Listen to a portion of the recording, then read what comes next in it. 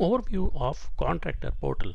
So this is something we have seen as a part of our course demonstration so far, but I'm going to take you back there, and certain things I might not have shown you, so I just want to visit there once more and take you around step by step. So I'm going to go back to Oracle Applications. Now I'm in Payables Responsibility, so I'm going to close this one now, and I'm going to change the responsibility to iProcurement, and it's going to open a web page HTML UI form. So in this one, the Contractor Portal is here. You've got something called as contractors, and then as you could see, all the previously hired contractors or their associated documents in iProcurement have been shown over here.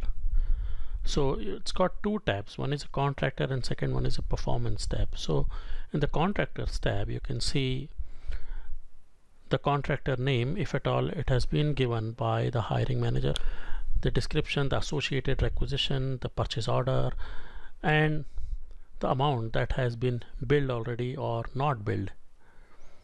And if at all the contractor has submitted the timesheet, then that can be viewed from here as well. And within this one, if you scroll down, you've got also links to create a new contractor request or to go to Contractor Performance area. So in the second tab, you've got the performance, which is Contractor Performance, and here you can give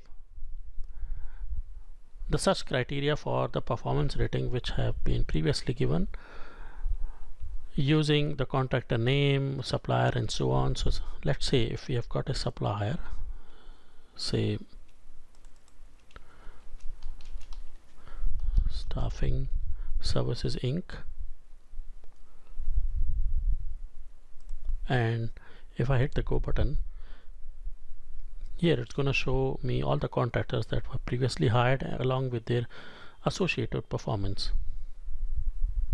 So if you click on this particular link, which will show the detailed performance for this particular contractor named Rachel Chung, you will see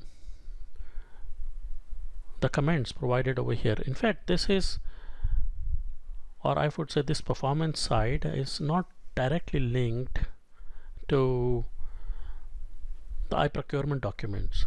It's something like a record keeping.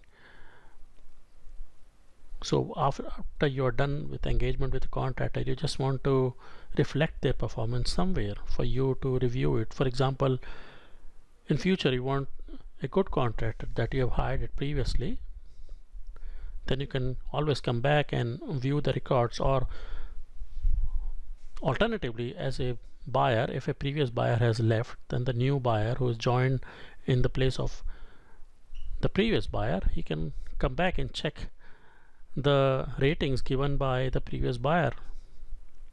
So that would assist him in terms of future engagement with the contractors. So this is the overview. Now here you've got other such criteria such as performance rating as well. So as you could see, the performance rating satisfactory, unsatisfactory. Sometimes the performance will not be satisfactory. So if I'm gonna take off the supplier name and I'm gonna simply say unsatisfactory, it will list down all the contractors whose performance was unsatisfactory. So there are none at the moment, but if there are ones with unsatisfactory performance, then it would be listed over here, and the hiring manager or the requisitioner can take appropriate action in terms of rehiring them or not. And you can also search by contractor name or say simply satisfactory performance. You will see a whole lot of records over here.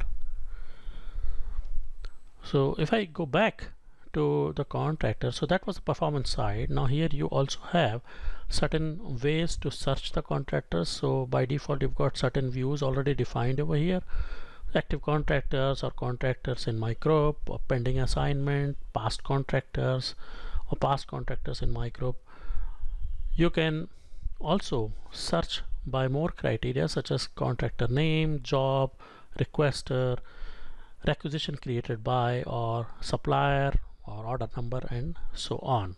So that will pull up the details, but that is for the contractors along with their associated purchasing documents and their present statuses, whereas this one is purely from the performance side of things. So in the next movie, I'm going to go and I'm going to show you how you can possibly query a specific contractor's performance, and after that we will see how to create a new record for a contractor which has completed his work and how buyer can give the rating there.